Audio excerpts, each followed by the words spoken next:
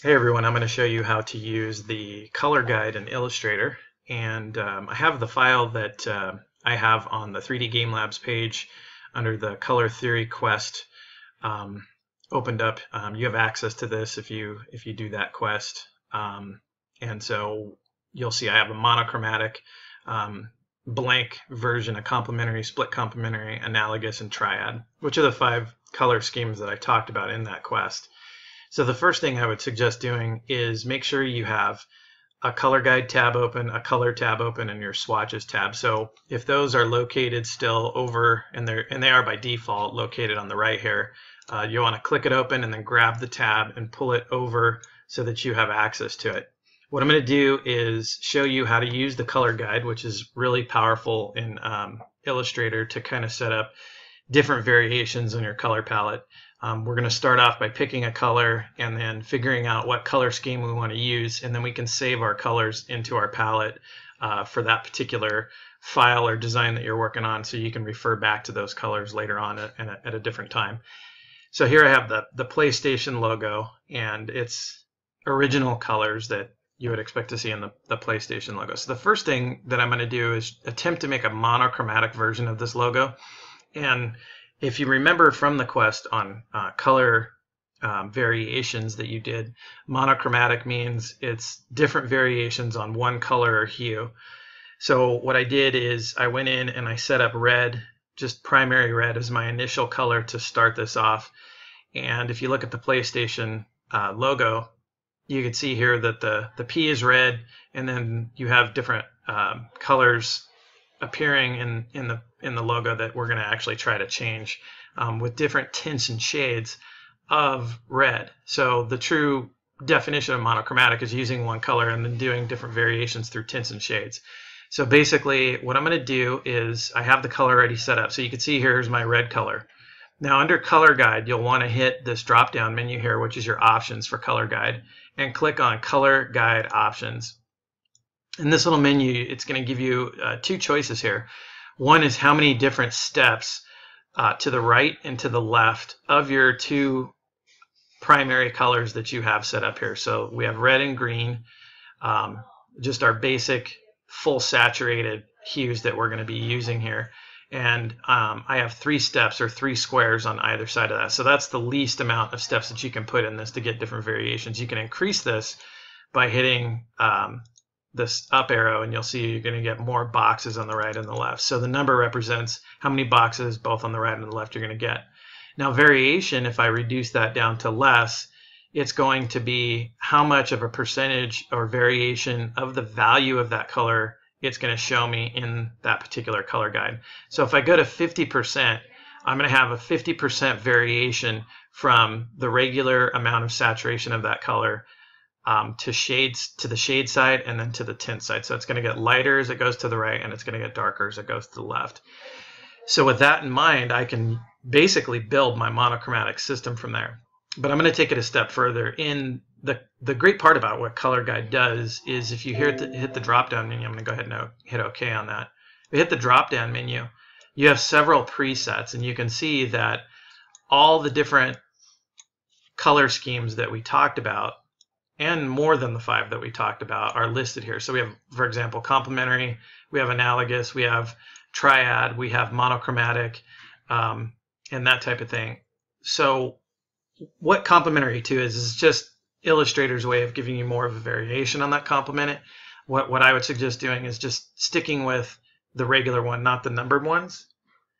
So in our case, we're going to start with monochromatic. So instead of picking monochromatic 2, I'm going to pick regular monochromatic, and I'm going to get different tints and shades of that primary red that I picked. So you have to make sure you pick your color first, and then choose what color scheme you want before you start saving your different colors. So what I'm going to do is I'm going to pull this primary red down into my swatches palette so it's saved. And then I'm going to go in and I'm going to pick a lighter version of that, or a couple of lighter tints of that color. So I'm going to pick this pink. And this is just a matter of you just using your instinct on how you want to do that. And I'm going to pick an even lighter version of that pink.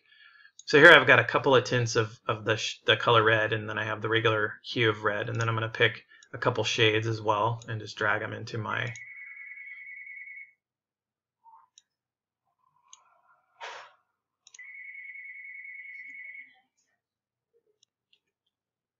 Okay, so I have several tints and shades of that particular color that I can use there. And so I'm going to go over now and start applying those different colors. So I'll start off with the primary red on the P, just like it is in the actual logo. And with my fill selected, I'm going to hit the color red that I pre-selected. So it's going to fill it in with the first color there. Now you'll notice on the PlayStation logo, the hue of this blue here is actually a darker shade of blue. So I'm going to also make this a darker shade of red because it looks darker in the logo. So I'm going to select this first one and I'm going to choose one of the shades that I pre-selected. And I'm also going to do it to this corner one too. And then moving down the line here, this is kind of a neutral blue here and then a brighter version of that part of the logo overall. If you were to see this in a black and white version of it, it would make it a whole lot easier to kind of interpret which parts you should make brighter and darker. So this middle one here, I'm just going to pick my middle color, probably this one's a good one, and select it first and then just click on the parts that I want to make it that color.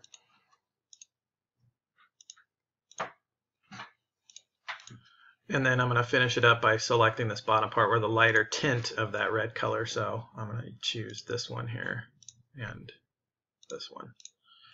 So that's pretty much it. We have a monochromatic PlayStation logo that follows the different levels of value that were pulled from the original PlayStation logo.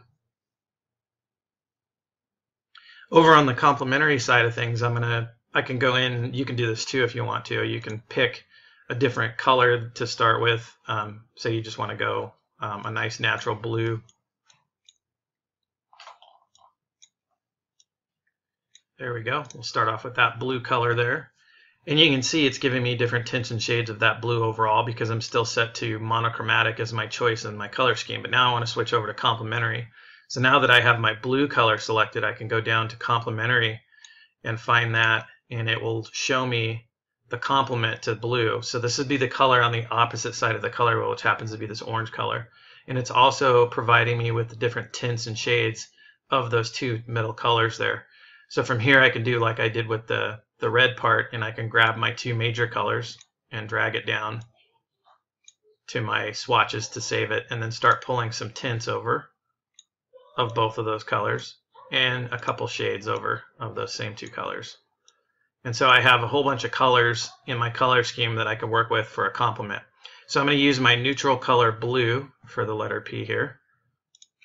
And then I'm going to just use the same kind of concept where it's going to be a couple shades, a neutral tone in the middle, and then a lighter tint version of either of those two colors. So since this is yellow, I'm thinking right away that orange, I probably put the orange in that. So this is just a matter of you experimenting and using a little bit of instinct to do that. So I'm going to apply a couple of those lighter versions of that orange there.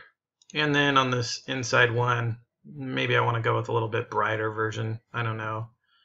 I'll probably just stick with that. If you find that you don't have enough colors to choose from, again, go back to your options, choose color guide options, and increase the amount of steps, and you should get more colors to choose from. And also you can increase the amount of variation between those two colors. So you can see I have brighter versions of that, and then you can just drag and drop down to your swatches palette here.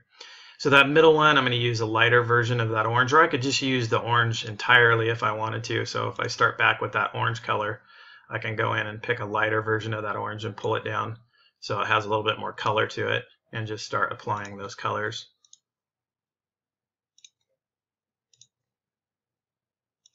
And then the last thing I'm going to do is apply a dark shade of that blue.